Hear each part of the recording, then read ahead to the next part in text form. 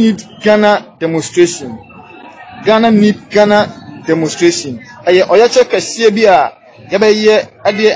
ade tia wona wodi nsomone ewo aye oman yi mu. Na ye maame kofa bae a odi anim ni din ni Reverend Patient Mensa. Ono obeye sa oyeche ade tia aye Evangelist Patricia Odro Cranting. A do na nim se friend Agradaa na me sembre bebre mama e maame madane eye afidie no e da che maame so na ye maame atoa. Okay. Your friend me Reverend Mrs. Patience Mensa. Mr. ye enyumtini a dodo na eni mesi your friend me Mama Yasha. Enne ye ba ha ahwefo ni etiefo amo ehwe ye mu tie ye nso mechia mo pa. Nkuta ne bone ye de enkrata notice ana ebre police fo no. Yejumedie anase wo ye kire kese a ye pese ye ewo Ghana memu ha.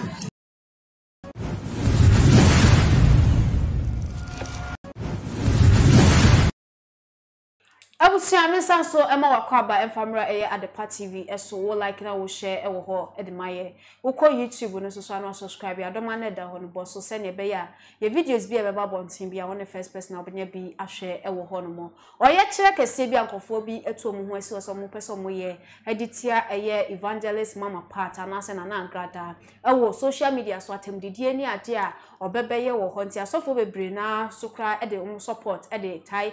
sa oye kire echi no mo say oye kire no e ba be koso on the 26th of this month July we wo almost started Obra Sport and mo say fix Agradaa demonstration eno ni ade a omo ba be ye yenkwe ni nkotie mu nsem no emra ansa na e be kono na meka wo se fa comment e fa bra wo YouTube no ase e fa ma ye yenko ni nkotie Reverend Mrs.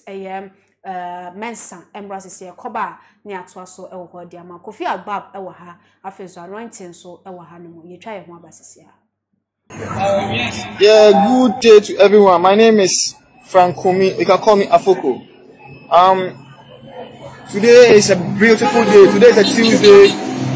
4th July 2022. I am here at the regional police headquarters. The regional police station, as you can see, at Tudu. Now, oya check a CB wo hon ma enam council eba ya Tudu say Ghana need demonstration. Ghana need Ghana demonstration. Ghana need Ghana demonstration. Oya check a CB a ya be ye ade tia wona wodi nsomone ewo oman yi mu. Na ye maame kofa bae a odi anim ni din ni Reverend Patient Mensa. Ono obeye sa oyeche ade tia Evangelist Patricia Odro Cranting. A dodo na nim se friend Agradaa na me sembre bebre mama e maame madane afidie no e da che maame so na ye maame atoa so na nia opese okama eyasi na ete oka. Okay. Your friend me Reverend Mrs. Patience Mensa. Mr. ye enyumtini a dodo na eni mesi your friend me Mama Yasha. Enne ye ba ha ahwefo ni etiefo amo ehwe ye mu tie ye nso mechia mo pa. Nkuta ne bone ye de enkrata notice ana ebre police fo no. Yejumedie anase wo ye kire kese a ye pese ye ewo Ghana memu ha abibia na se oye kire ekoso a isada se ye etia aban se economy ni mu emu ayedin asesena mu emu ayedin ehu oye kire ana ye na nso empanimfo ka say little drops of water makes a mighty ocean yeni na ye nim ya maame Evangelist Patricia Odro Cranting, popularly known as Agradaa. yenim enne social media platform so enema ekoso wo honomo okasetia empanyifo bi wakasetia aman panyifo okasetia yempanyifo bi ayenim omo ewo man mu ha ebi ne ye papa Father Dexter yem papa Dr. Kwame Despite yem papa Reverend Dr. Owusu Bempa ene wudu social media so edidiatam pasa ya woji wo mo no eya na eya asefo because ene onimi mienu beji atumu se ye social media platforms ya na se internet ye money bebree free school eba wo assignment ni homework sa de ma wo no e wo so mo ko internet so acquire research na akola be fa ne phone or be fa ne tablet or be ko online na afa bi atem ko an kwa kwato so no eya na enye intino mesrese adofo amuni na makami under such way no we are victims of such insults no ya tonsa afremu na se mo baba abeka ye na ya yesa o ye chire na se di ya tempa basa no etu encha kwa at least ebe perform na social media no so aye asuje da se de bia na di atam ne kasa e wonte a ense fata e kwaso eya na enyem banti mo beka ye ho na yuntimi enya sa wo de chire em say ye so a aduasunwe ebeba oman oye chire ne ye be hyase 8 o'clock amapa Tuesday 26th of July 8 o'clock amapa na ye ba bewie ewo regional headquarters ha ewo tudu Accra tudu ye ba abewie no wa ase ti adofo ni na emeka ye ho na Ghana need Ghana demonstration entumi emra so na enyefe ampacho wo say oye chemba ye wo efa he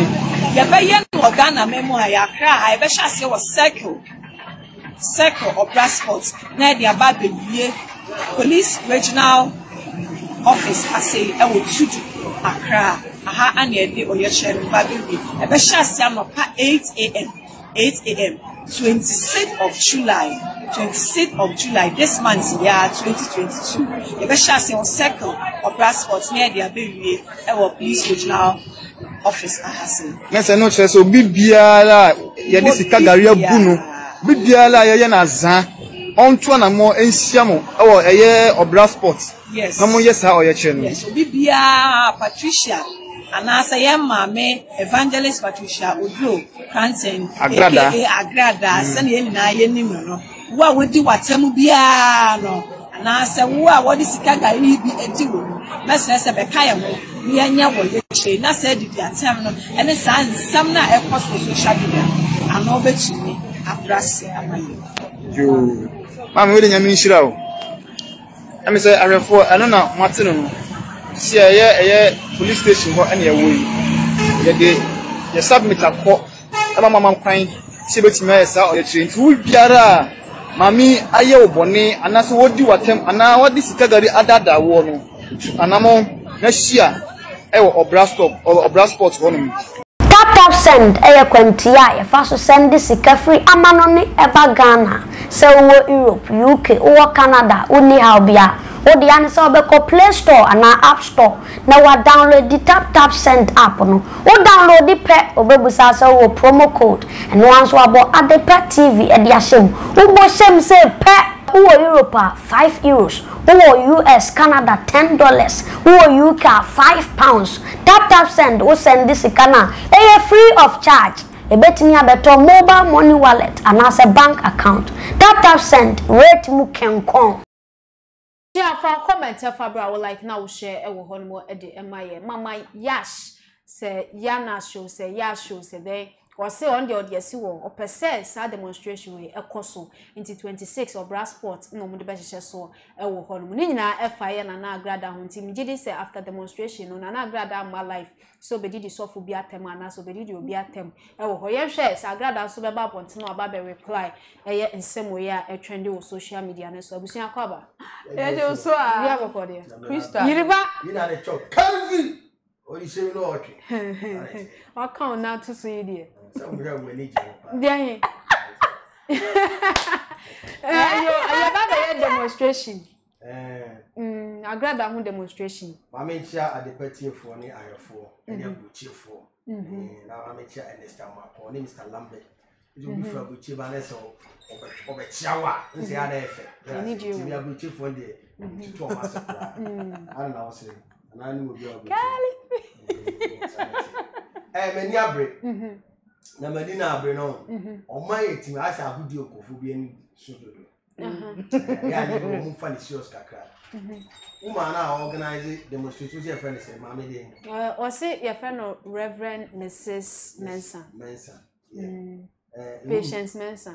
Yes, so my teacher so a gospel teacher. And when you saw a trend and be chase cap, and you can say, Ubana made $2,000 you give it to my boy. Would you say a trend? Where you are call a police for her? Young be a guy. And then maybe see Indiana, you said that so. I said, you say, yeah, mammy, Agradaa A.K.A Who go now, or ya dear, your own can but I said, be see, and I said, be bad. I am for a country. Sa me a reverend of my men saying, a dear now, Agradaa or the one castle, particular person, dear what I am. And so never be a just said me, I did say why me. And son of over to a mobile day, what to? Omwa ugugo mudi se Father Dixon or se Kwame Despite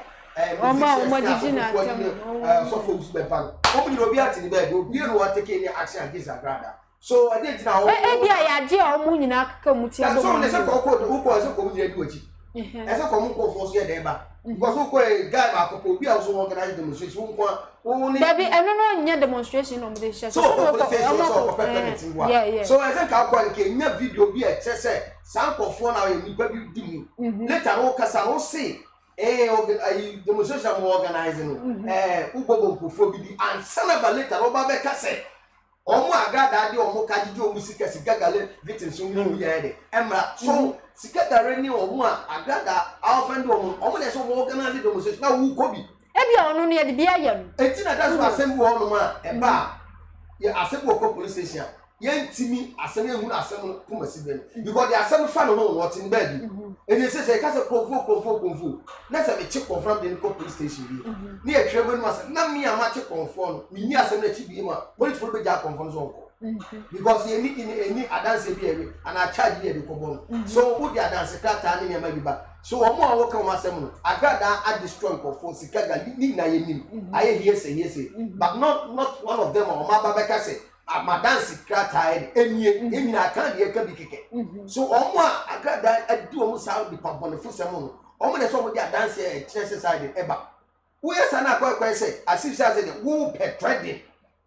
wo jase etunya fu na beka say obi Agradaa ju dada yi when was the last time I almost Agradaa ayesa ni meju baboti organize demonstration against Agradaa ya kan ko me ma me no to mi ni asem bia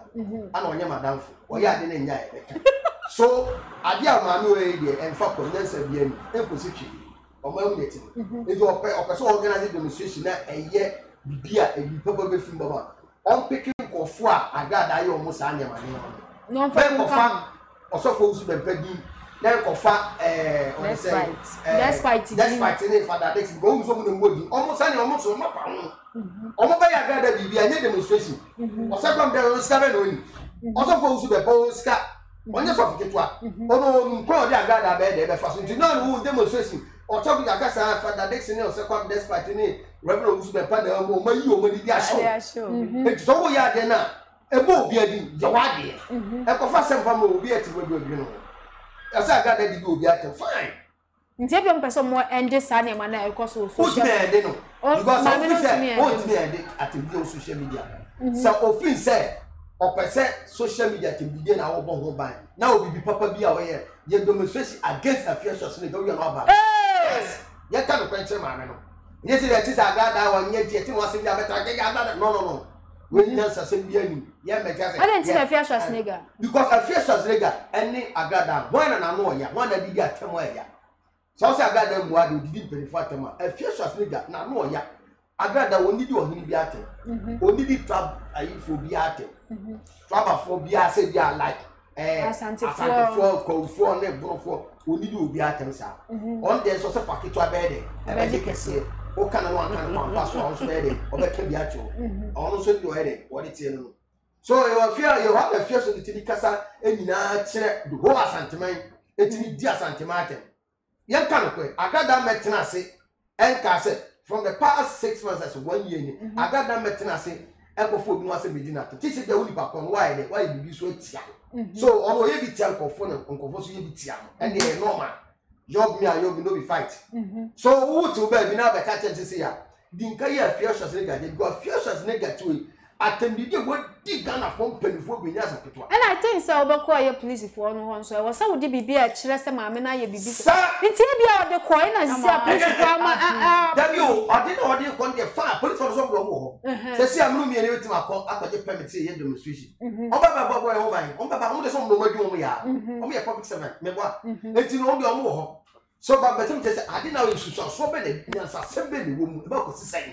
na ko ba say bia ye say ye demonstration say Agradaa na later na wudi na e trend na say na aye hwete sam na ye hu fa so bia wo so fi so ba ye bia to dinka to na mo bia sa utu aye ni mu say so bia o pese onu bi na o pese o twa ba bontin o bia ka say wo ye say ya amanfo bu hu a wo go sa de be che mu to release song ne e de na bu ye na pe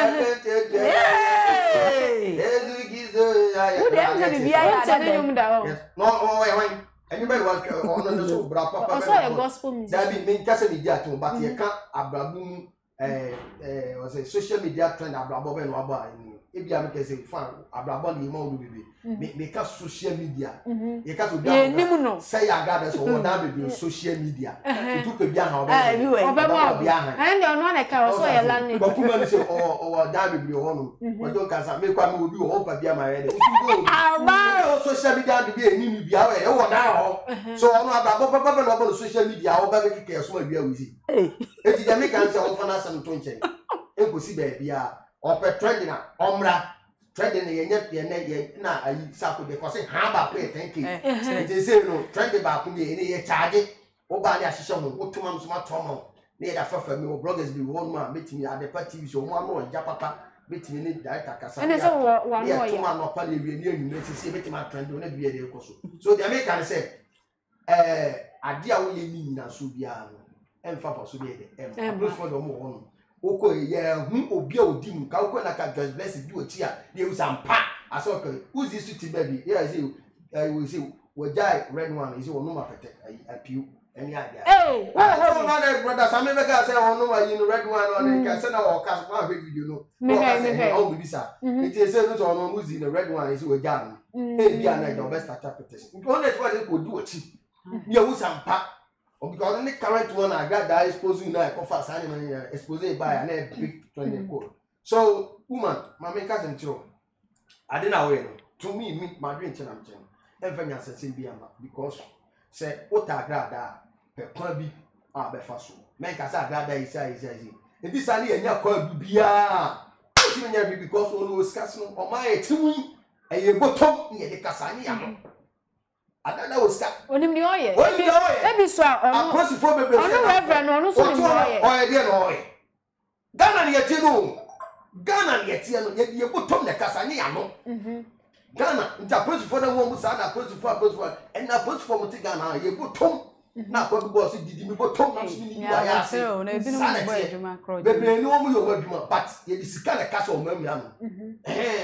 nti Agradaa no ten bed one corner ti da wo se de bia fa ketwa be de ebe je kesi wo go so chan na papa na ne ho asem de ja ne di na wiem na the secret na kwatwetwe ni odo ni videos bu wo se na be pound to man de be go ni ma se kwa nti office ade na o se trending na no e de onye no se nya trending su dia o ntwa so pere be I will share for comment if I like now share e wo ho mo e de MIM adabo frufin say open chance papa de crew dan so abomodin a na hwehwe mo cha kwan e wo ho ehwa overseas junction wo benya mo e wo Kumase na afen so eye incline of anko barrier fa contact ne go no na one empanifo entwetwe ho enkomo e wo ho yanko ne sanso enkotie ye Reverend Mrs Patience Mensa ensamra yakoba na anointing so e de ne de atoso amaye yetwa ye ho aba. Yeah, good day to everyone. My name is Frank Kumi. You can call me Afoko. Sia one I would do some money ewo eye oman yimu. Na ye mame kofa bae. Odi anim. You dini Reverend Patience Mensa. Ono be sa oyetre ede tia eye Evangelist Patricia Odro Cranting. Do na nim se friend Agradaa na me sembre bebre mama e maame medane eye afidie no e da che maame so na ye maame atoa so na nia opese okama e ya sina eti oka eti no we de mama akwa ya oba mejoso mama ewie yi de na edubo bepie eye police headquarters. Okay. Your friend is Reverend Mrs. Patience Mensa. Mr. Ye Yumtini Adudona any Monsieur Fremi Mama Yasha. And ne Yabaha Ashafoni, it's here for more a mutie and so much yamupa. A Yankutane Bonnet, yet they encrata notice and a brave police for no. Yujime dear and answer or yet shake a seer, yet ye ewo Ghana memu ha abibia na se oyekire ekoso a isaida se ye etia aban se economy ni mu emu ayedin asesena mu emu ayedin ehu oyekire ana ye na nso mpanyimfo ka se little drops of water makes a mighty ocean yeni na ye nim ye maame Evangelist Patricia Odokranti, popularly known as Agradaa yenim enne social media platform so enema ekoso wo honomo okasetia empanifo bi wakasetia aman panifo okasetia yempanifo bi yenim omo ewo man mu ha ebi ne ye papa Father Dexter yem papa Dr. Kwame Despite yem papa Reverend Dr. Owusu Bempa enne wudu social media so edidiatam pasa ya woji wo mo no eya na eya asefa because enne onimi mienu beji atumu se ye social media platforms ya na se internet ye money bebre free school eba wo mo assignment ni homework sa de ma wo no e wo so mo ko internet so acquire research na akola be fa ne phone or be fa ne tablet or be ko online na afa bi atemu ko an kwa kwato so no eya na enye intino messes adofo amunina wakami under such way no we are victims of such insults no ye to sa afremu ina se mo baba abeka ye na ya yesa o ye chire na se di ya pasa no etu encha kwa at least ebe perform na ma social media no so aye asubuje da se de bia na di atam ne kasa e wonte a ense fata e kwaso eya na enye branch mo meka ye ho na yuntimi enya sa wo de chire em say ye so a aduasubuje ebeba oman oye chire ne ye be hyasie 8 o'clock anopa Tuesday 26th of July 8 o'clock anopa na ye ba be wie ewo regional headquarters ha ewo tudu Accra tudu ye ba abewie no wa say ti adofo ni na emeka ye ho na Ghana need Ghana demonstration entumi emra so na enyefe ampacho wo say oye chembe ye wo efa he ye ba ye no Ghana memo ha ya Accra ha ye be hyase wo circle of transport na dia ba bewie police regional office ase ewo tudu Accra aha ane de oye chere ba bewie e be hyase anopa 8 a.m. 26th of July this month year 2022. Safa in chance papa ya de bodan so padia enwa ne adabo roofings and resist heat and afa enfedi so ni color bond material or de bodan so nti o 25-year guarantee a ema wa rehemu sa wo pe adabo roofings e wo enkran ne mpatamu afo ni kire of ankobaria mo amu kumase ene ne mpatamu nso mo mfo ni kire ehwa overseas junction adabo roofings mo ye samenhia e wo dan boso ampa fre 0248 944 710 esa your WhatsApp number Fre Adabof nani wo mu ni edwa I comment for bro like now share oh Yiriba ya to karivi oh masa ana wanye Alantin amosrano so demonstration we go bi oh dabi yes so ye can adia ewom enye nia enimu but honestly no mama part or Agradaa no ohia afutuo eye enu no ohia either say so ye sofo anti Christian council for be friend okay enu de enu ni ade a wo so mo ye na nya demonstration so on Johnny Kubete Christian council mo ku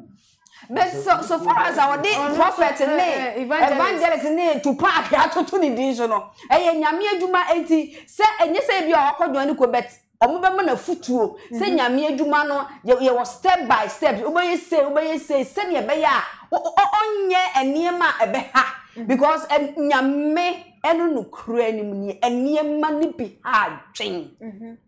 maame ne ha dwen asofofo a wodi wo mo atem enyontofo a onye wo ma wo ha wo mo maame ne ha dwen o ha dwen na emom se demonstration dia minti bi da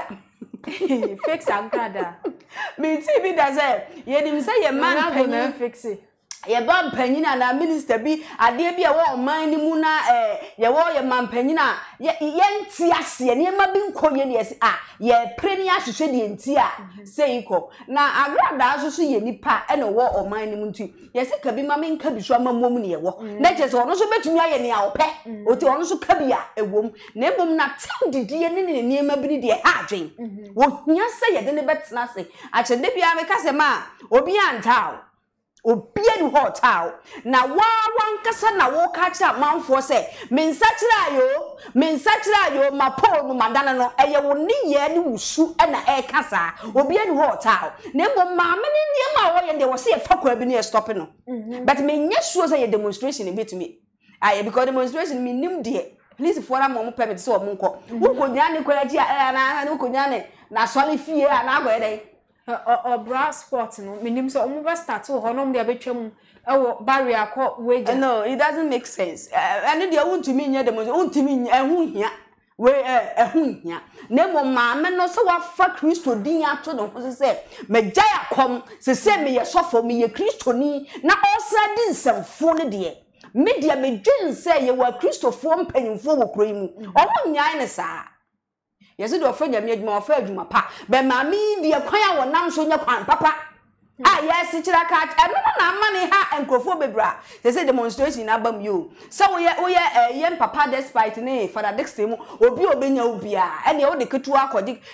kese wono omukro ma anya ne hwe de omu ye ya ne say wo kra ne di kan invite wo ma ye oba interview ene ye friend next person a won ne nka ne omu ye ya ni obi enu wa ye ne bibi entiketu a ye de bedi kese de hene eye ni suban ena enye suban ni de enye abrabo bi ni ne bi a wo ye ni de enye na me ni kru de me nko because okru no me nya so okru no kra mo onko ze okru ne de nti on ti me nja ya Agradaa no ja na obebodam because me won say me so say papa ne be kasa hwan na mpese obetu de yirefo be obeti anka watie etie mpanyimfo bi ntu omo nan ko no se maame e se wo so be fa Kristo se wo kra na waje nkwa ya na da ibrahim fu betimi asi asole dan o ye ne sa keka na definitely em say obekọ ba bia kwagi tumi bi ade be etie wo se maame ne de omo kọ no ho so far as our one ansan wa bie na sorry na na say den ne ye kire na niema bi a wo so ye say what ba asole dan ye ni atemwom asole dan ye kanya me asem asole dan ya ade a wo be kan Yesu na wo so maame ne check wa brabo Ghana ne ti no sister eni ho sa obi a ebi asem na yanka say so tu amanfo kwa enukura still na ho ye made bi awudie ni ade Ghana for mu pe bibia ye dey ahu enti Agradaa so dem dey misi onya bia free next month ko ebe ma me hu say uko na say otumi ye na bia ye bia okura ba jai na we ko nyuma kwa na say ukwa no wa ko ye ko say aso go kwa nche no ye say we sa na ko say na say bi hu be antu ye so o sha Agradaa fi asori dem ho na ye die wo na ho na pe hia tie ma men kan kire say me nye sika to tikota be 3000 ye die mi asori dem e nyame na sira ena ye wo bronsam so dia wo twe obi de de ma wo ntam na no efiri wo nsa etinya Agradaa solid dan na wo se na yedie wo na emom so wankasa wa bra bo no obi ko na okodi ya ne te se nya so de mo na yedie wo sabe me mitachire o na wo se ne ko na mo me sa sonda urom na se wo betime nya sika to japan so oma loan so na de sika gale na wan ko oma loan me loan me pekesi bia me nya be o de wa se be 1 million dollars because me package. Me say na saat ma na sika gale ba so na. $1 million there say onye sika bia. Sika gale na na wan go pe bia go yeye. Na akwada amfa. Me physical physical cash. O physical cash. Ma me de o ye ndi ade pa no kwani se emfaye. Emfaye enkoye. Na se demonstration de munyai ma asem enko ba bia. Na mo mesre me papa no mo amunim de mu ka bia wo mu. Mo mfe ma me no. Mo mfe se social media ya mpa so se o se ho ampa. Maame na onu di demonstration anim nyina na ni hawo nyina ne say maame Agradaa age social media boso ade achi bia wo ba wa enye se wo be kan nyame asem ono na esie se wo yesofo Tupac prophet wo ba ho enye se wo ba be hye nkom na mo ba wo bedi atem ne ode ne ketwa ba na ode kese be ma no ma be pa chu mani nsa you go on what social media wo be ka sem papa bo se views no I like it 7 but dia tanka kwasa mo se nenam kk they gonna for penny ano mo yemo mu eno na woman no eye ne worried say enkola ba ho enti say okwohwe oh jaba Yusufo social media akosia men ko social media o te pin okosia ni dem no ko abere no sisi abet na ha ba social media wonse wa waka bu ahofo enam se nkuraro ka so mo nkokoro mo konunti e wo se kwan bi a yenso e wo se ye fa so we e ya pa se de demonstration asemu ye wo minister of information sa ne manya wo adwuma mo se de no no ukokoro bi se China omo wo ma ka so social media bi bia o ma enye yi se o betra eni se ne ndemo ye ti anu mo no do ma ye o ma ne na inti IGP entichi o mo mbi bia kama se Facebook and YouTube your pictures bo na opposite to it ni block you cry oh yeah yes it is sad ti o mo ba to mo ni so eti wa se bi o na o kan e wo ne bi wo no ya e se ye ti bi chu ye from now social media na ye gigi ni nyina film sem o se na bi funny face or you record hospital first doctors ni advice say who you are in the hospital yeah let there be a social media here get your phone yeah get the phone feeling sense here and the boys so nya ya the way fair yes so the there goes on money etimu and penfo na say the omo ye etwa mo ka bo so omo ye ene se bra prophet saade a ene na demonstration hu hia because omo kode a amampanyimfo no bete ebe mu se eniema ekoso ni teachers training demonstration kwa nkosi aga na Agradaa ode ti ode me o ma ya o se ka woni mo ma na se ye ye wo se ye ya afọ mu de teachers on strike ekosi Dabi bra na Agradaa aba o we sit down keke ma no open trending oh yes open trending because the CI what mama tia say a man paying for the was so say na media and you know demonstration no mo kono everybody for the so by o ye de obe you but bibi pa bia ye dey we demonstration your mama try there yeah the people are any no one say in fact people we see yeah demonstration and some na me dey actually you so ya ba bi say oh ya say Yamudia ba na ban asom eti no ye behwe ne adum dwuma ti no obi anko fie ko mo obi anko ntopa mo kwa afo obi no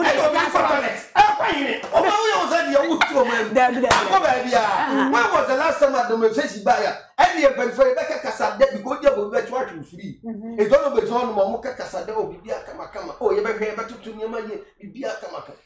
at the end of the day for so be a day the what is your Casade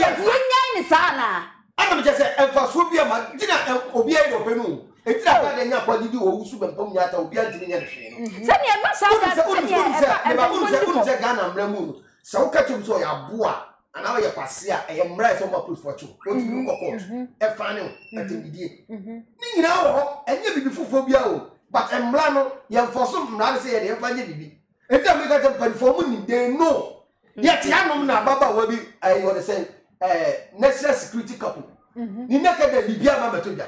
e ko hin onu kura mu Agradaa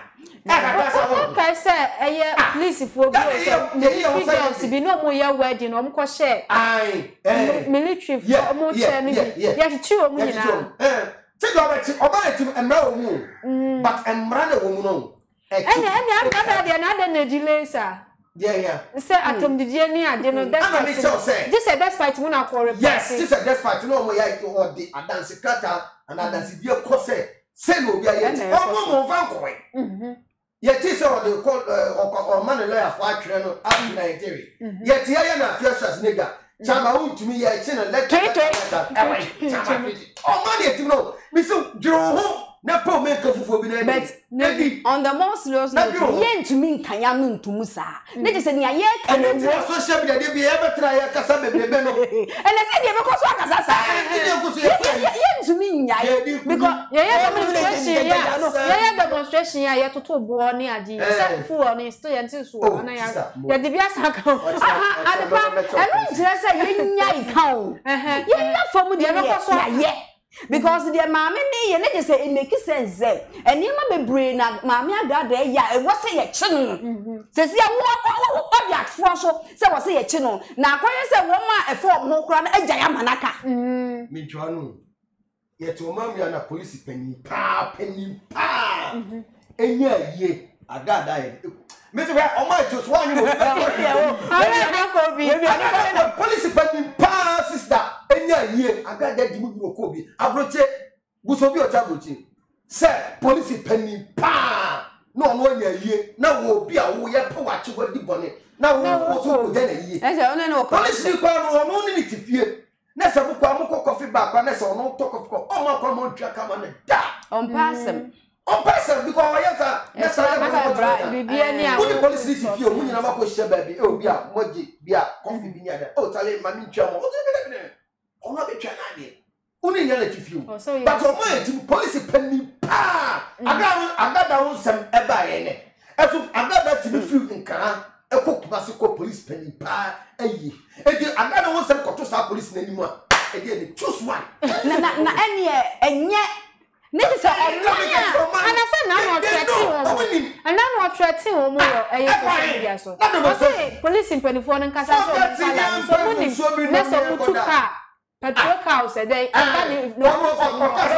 who to make na 20 police say minya car number and as a police move video me ke ye be de be now tia who be that say police car your video from now what how dare you na say bra kofi e kire we kire say maame no ne o ye ne nye ana me say they know e di enya ni sa yes oh ye tumi nya say enya obi a o ma je na me ka no o dog Ghana akoma o ye discipline so betima bo ma this ane ko sa akofo mu a ene ye wo di na da ye ni mo wi a na no wana na wo ka say aye IGP ba ye no ye show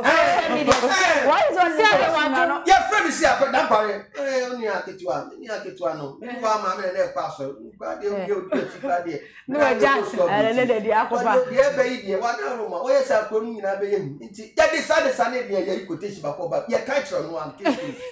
oh na le anase enye because eniema e course wo Ghana no enye nyan e tan enti ye kanya no tum sa so a enye ye say Ghana se pe nyame